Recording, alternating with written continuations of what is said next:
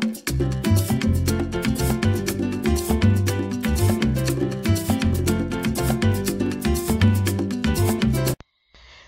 to my channel. Today's video I'm going to make some biscuits, buttermilk biscuits, and I'm going to start by showing you how to cell rising flour, and we're gonna need 2 cups and a half. So I have measurement in here. This is 1 cup, and this is half cup, as you see. So we're going to start, and I have a bowl, and I'm gonna strain the flour.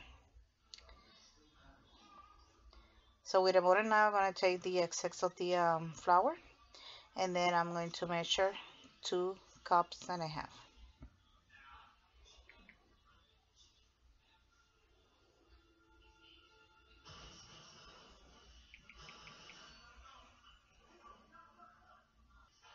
So in here I have the flour, and then I'm going to grater 1 stick of butter. The butter has to be frozen, and I have 1 cup of the buttermilk in here.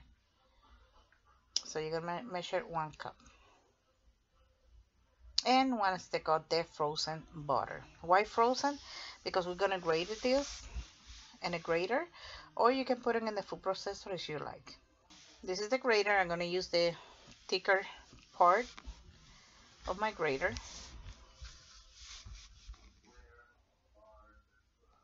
and the butter is unsalted.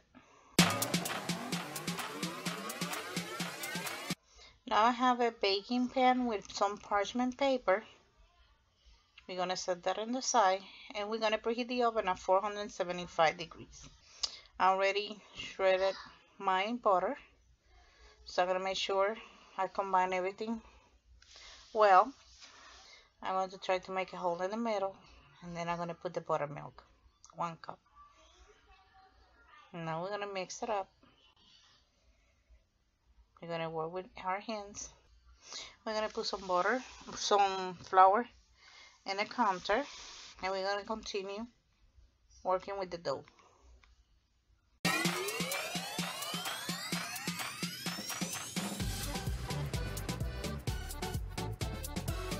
Using the rolling pin.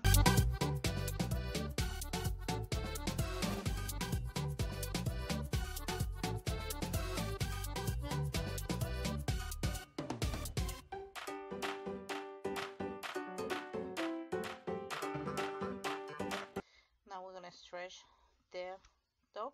I'm gonna use a cup. I'm gonna dip in the flour, and you can use the cookie cutter if you have one. And the size is depending on the size of you want your biscuit. We're gonna put it in here, and we're gonna put it together, okay? And we're gonna do the same thing. We're gonna make a thing, do it with the running pin, and we're gonna make more biscuits. The ugly one was the one who was with the leftover dough. So we're gonna bake this for approximately 15 minutes and 475. Okay, I made the mistake. I forgot to put it in 475 by mistake, and that's why it's kind of light color. And then I'm gonna brush some melted butter. I put 2 tablespoons of butter in the microwave for 30 seconds, and then we're gonna put some melted butter on top. And after the butter, you can put some honey if you like. And this is very good for breakfast. So here is the final result of my buttermilk biscuits. So I hope you guys like this video. Thank you for watching. Don't forget to subscribe to my channel, please, for more videos. And share with your family and friends. Until the next video. Bye.